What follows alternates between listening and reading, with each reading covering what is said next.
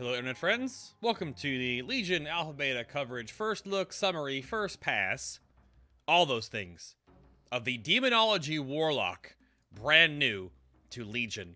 Now, right off the bat, please, this spec has changed a ton.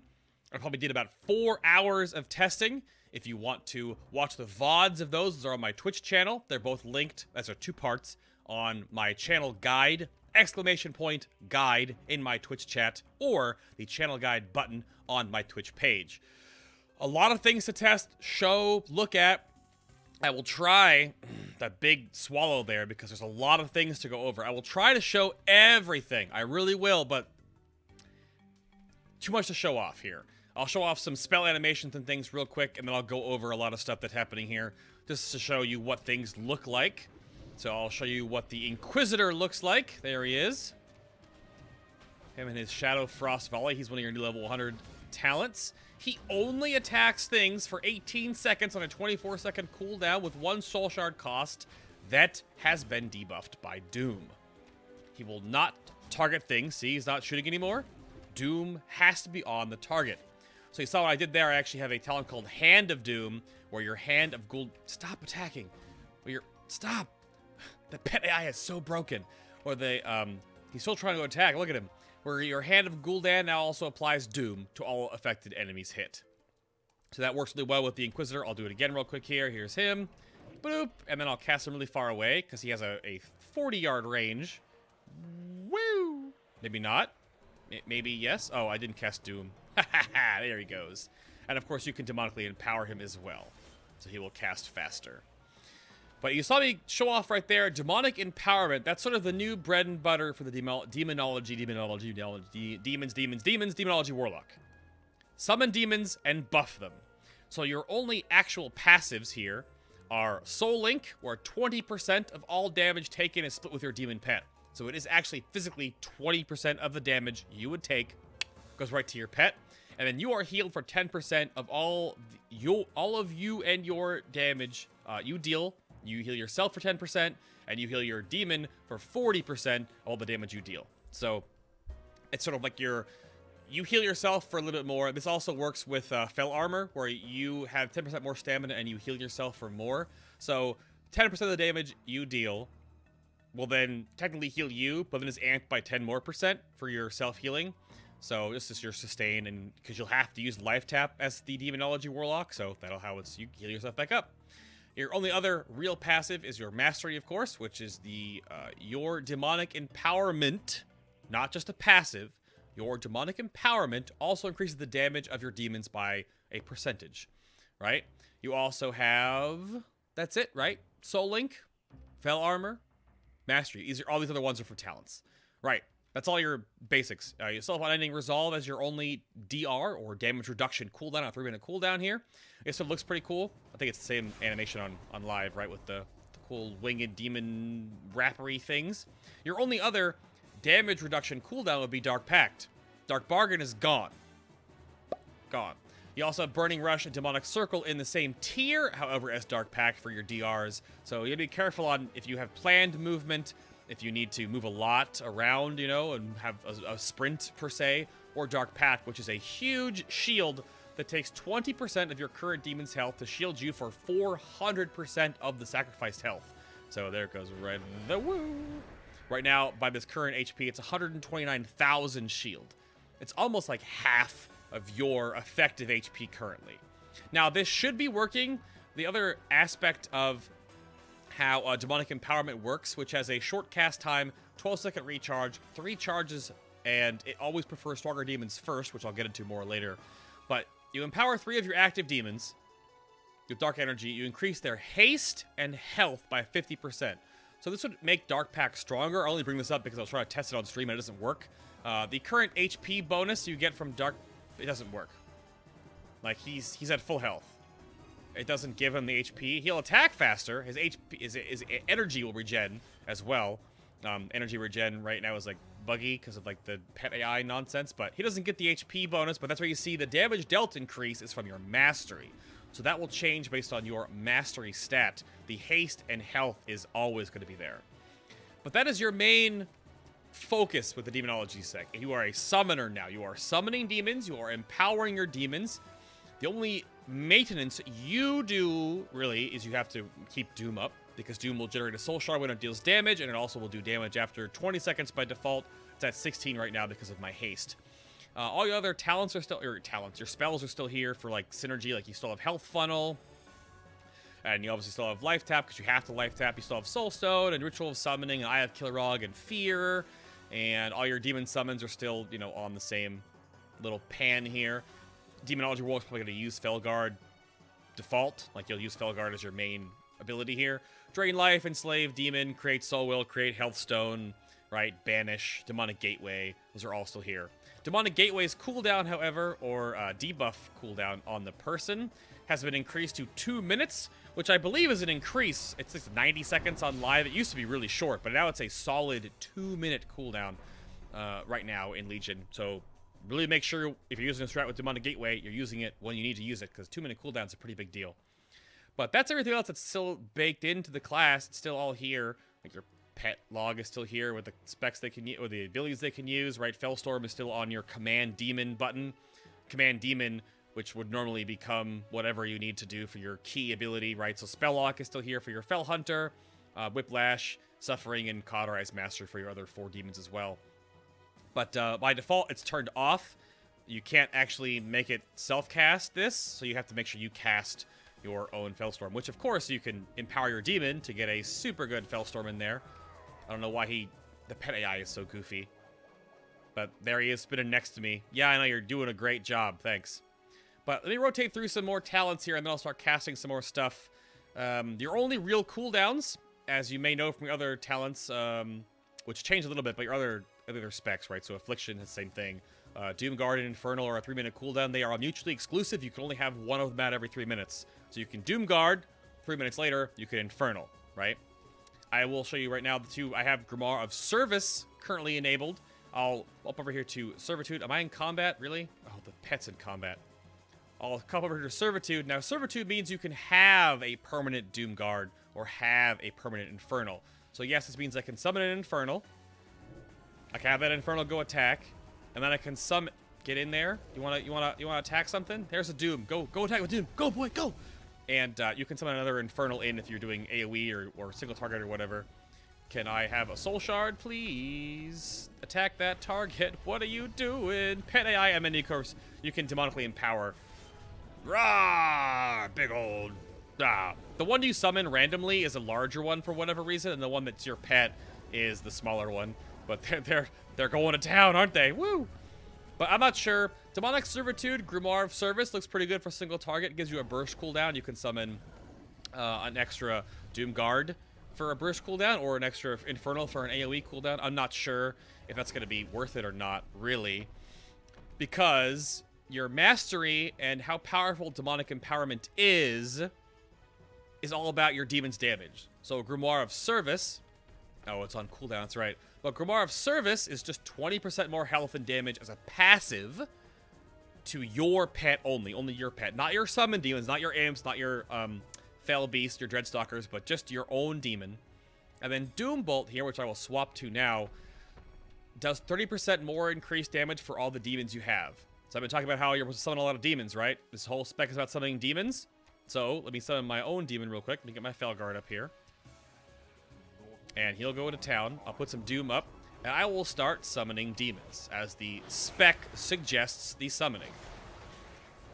We'll build up to 5 combo points here, or 5 soul shards, whatever you want to call them. We'll summon our Dreadstalkers. We'll summon our Hand of Gul'dan in properly, of course. Then we'll empower all of these guys. There we go. So the imps spawn, like, in the target right now, which is incorrect. If you want to see all the different bugs I have found for this spec, please go to the description box in the YouTube video. I have linked all those down below for you. But yeah, summon demons and empower demons, right? Boom. Demons, demons, demons. You can use Hand of Gul'dan at lower shards, but you only get as many demons as you spend shards on. So 1 shard is 1 imp, 4 shards, up to 4 shards is 4 imps. So empower those all. You can spam multiple empowerments to get your imps empowered, But as again, demonic empowerment only empowers your most recent, not most recent, but most powerful pets, sorry. You might have saw there that when I summoned my Dreadstalkers, they had imps in the back of them. That is the improved Dreadstalker talent here, where an imp will ride the back of the Dreadstalkers. So you get 2 Dreadstalkers for the normal cost, and then you get 2 extra wild imps. It's pretty cool that they synergize. Apparently I was told that your artifact gives you 1 extra Dreadstalker summon, so you'll get 3 imps for this talent. Impending Doom means when your Doom does damage, you get imps. So I will put up 3 Dooms here real quick, and the imps will spawn at me. I'm going to try to drop combat so the imps actually spawn to me. Otherwise, they would spawn in the mob, which is just the pathing or pet AI is so goofy right now. Again, video description box for my full bug report that I'll be sending over to Blizzard. So yeah, there's my imps. There are my imp babies. And then if you start attacking, they'll of course attack. So I did do a lot of testing on Demon Bolt. It does seem to scale just fine. Every 1 demon you have summoned increases the damage by 30%. So every 1 imp, every 2 Dreadstalkers, every additional wild imp on the Dreadstalker, every 1 from Impending Doom, your personal pet, if you have a service pet up as well, everything infects Demon Bolt. But Demon Bolt is only for a single target, right? So Inquisitor is your AoE choice, most likely, your AoE and Cleave. Demonic Servitude could be if you just have a super powerful pet, depending on how numbers work out. And I'll go over Grimoire of Synergy. It's a 1 PPM, but we tested that when you deal damage, you'll buff your pet. I mean, your pet deals damage, he buffs you by 15% for 15 seconds. But it's one proc per minute. This is the most lackluster talent, I think, next to Soul Harvest, which is the same for the other specs as well, where it's just a 2-minute cooldown for a 2-second base cast, hastened by haste, of course, to give you 5 soul shards. I don't know how, but I'll show you in a minute why this even matters. It's just kind of like, okay, I can refill my soul shards really quickly, but I don't know how important it's going to be otherwise than Hand of Doom making Hand of Gul'dan, which AoEs put up AoE Doom, which will give you back soul shards for all the Dooms popping, or give you Impending Doom imps, right? But Power Trip makes your demonic empowerment affect all of your active demons. So otherwise it only does 3, right? It only does 3 demons normally, but this way you will get all of your demons empowered by 1 click. So I just summoned 2 imps. There's 2 imps here, 2 Fellstalkers, and my pet. So this is more than 3, all empowered. So what Power Trip would do. I don't know how it's going to scale, because Power Trip just makes so much sense. I mean, this tier right here is all about, this one here on your top tier is all about like just shard synergy. But Power Trip seems really good. It just makes your mastery so much more impactful. But we'll have to see how that works out in the end. To back up real quick, you are seeing that Demon Bolt, which replaces Shadow Bolt, does give you 1 soul shard per use. That is how you build your soul shards now, is Shadow Bolt or Demon Bolt gives you 1 soul shard. And all you have left to really manage is Doom. And Hand of Gul'dan, 1 to 4 shards. It says up to 5 wild imps. It might be, it's a typo, right? But it's 1, 2, 3, or 4 shards is 1, 2, 3, or 4 imps. Now I was told with the artifact, crit Gul'dans give you double. So that's like a lot of imps. But right now they burst forth from like the initial hit of the meteor, but they're supposed to like spawn at the Warlock or at least spawn around the target because you can't see your imps really. Because why you want to see your imps is because maybe for Implosion by chance. So Implosion sucks all of your wild imps toward the target and then causes them to violently explode, dealing Shadow Flame damage to all nearby targets. So this is kind of hard to show and test right now because the imps like don't move properly. But if I do a 4-stack here, summon 4 imps that are on this mob right there, they're all in its body. And if I tell them to blow up on this dummy, they just like, they don't move, they just kind of go, and they just die, right? But they're supposed to like kamikaze into the target, but it doesn't really work right now because of pet AI and spawning nonsense, so we'll have to see how that works in the future. What else is here? Soul Leech is still here, only works on Shadow Bolt. Does not work on Demon Bolt right now, bugged. Mortal Coil is still here. It's your old school Death Coil. It's your Flee, your Fear, and plus the heal. And Shadow Fury now, a controversial change based on what people were saying in chat, is still a stun, but it's a cast time, 1.5 second cast time base. It's faster with haste right now though. So Shadow Fury has a cast time, which I'm not sure it should, but PvP nerf, I guess. It doesn't really matter for PvE very much. But Shadowy Inspiration, which I was showing off there, whenever you cast a Hand of Gul'dan, actually, you get a insta-cast Shadow Bolt or an insta-cast Demon Bolt. It says Demonic Empowerment right now. It's supposed to be working on Gul'dan. It's just a tooltip error. Shadow Flame is here, but it's not the...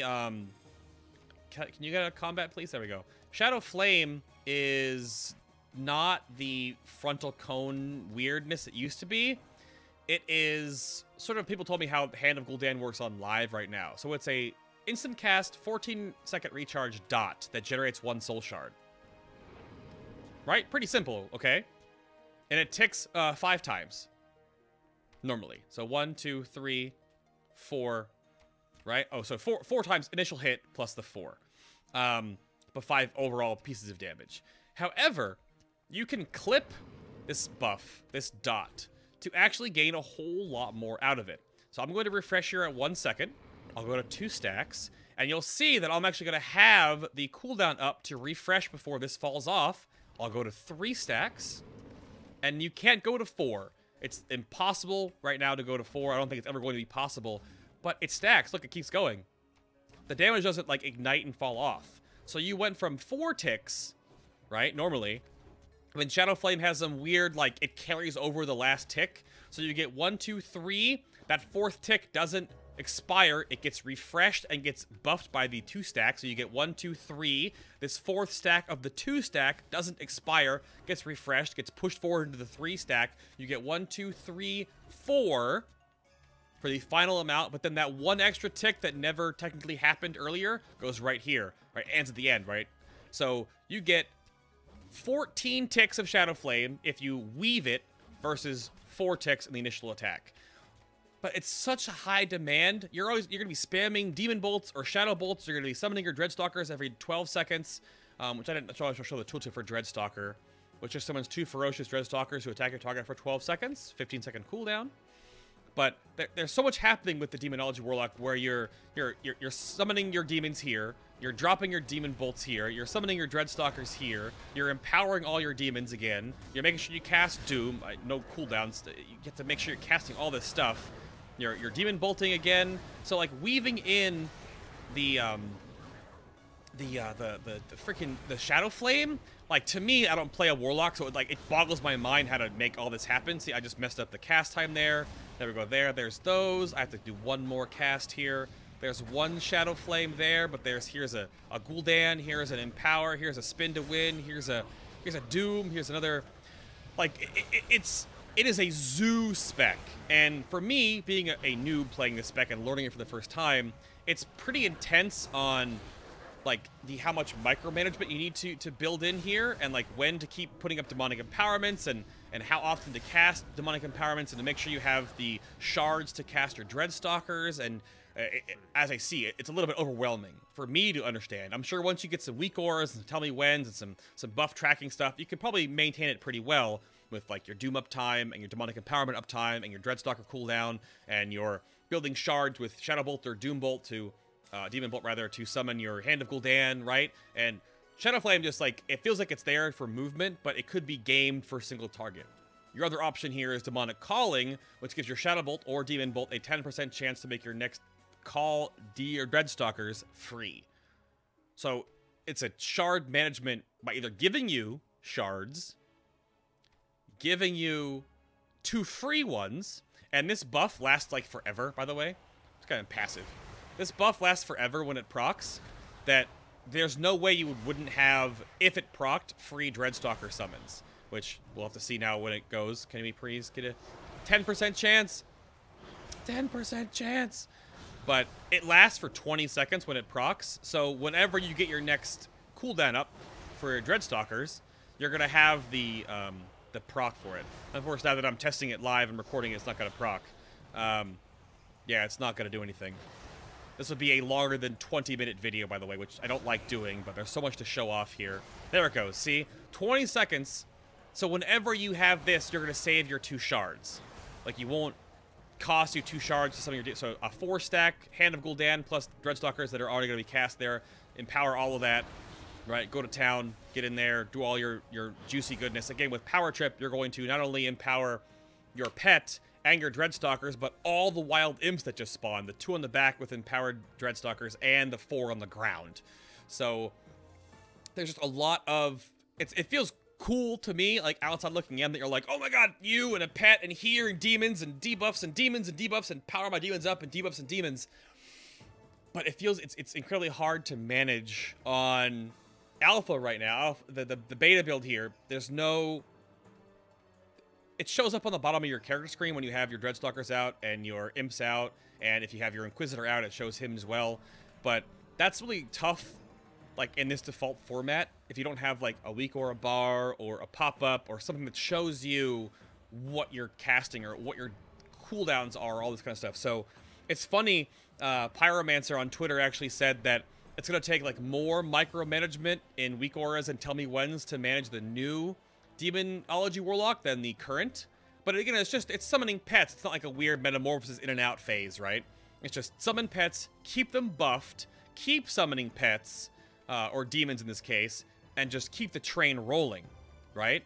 It's just like non-stop, just like demons and cooldowns and soul shards into demons, into cooldowns, into buffing. It's just this repetitive cycle. Your only AoE default here, which is a little bit hard to describe, is Demon Wrath. So this just makes all of your current active demons pulse 3 times over the duration, which is a very short cast. It's a very short channel, costs a ton of mana, but this is the skill effect for it. But this does not, like, stack. If you have 50 demons on a boss, the boss only gets hit by Demon Wrath 3 times. It just means that the more demons you have spread out around or on different targets, you can have more targets being hit by Demon Wrath over large periods of time. And then each time Demon Wrath deals damage, it's a 15% chance to generate a Soul Shard, which I was told it's per target hit. So if I'm hitting 3 targets here right now with just my Felguard, I should be actually getting a 45% chance, you know, per tick to gain a Soul Shard. I got 1 there.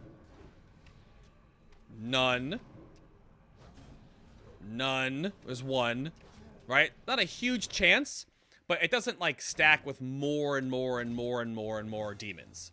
There is, like, a cap, right? There's a ceiling. Because it only ticks 3 times, but if anyone's affected by Demon's Wrath, it will tick on them.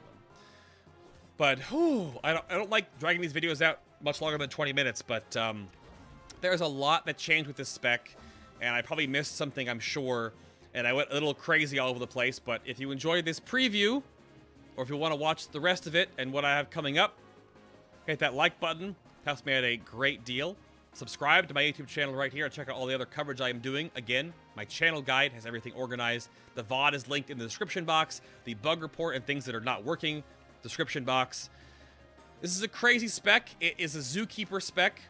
If you like summoning stuff and high maintenance uptimes on, like, this buff and this pet and that pet, and a very dynamic, like, you're putting things on the board type of way, that's the Demonology. I'm gonna go take a nap, and I will see you all in the next summary video.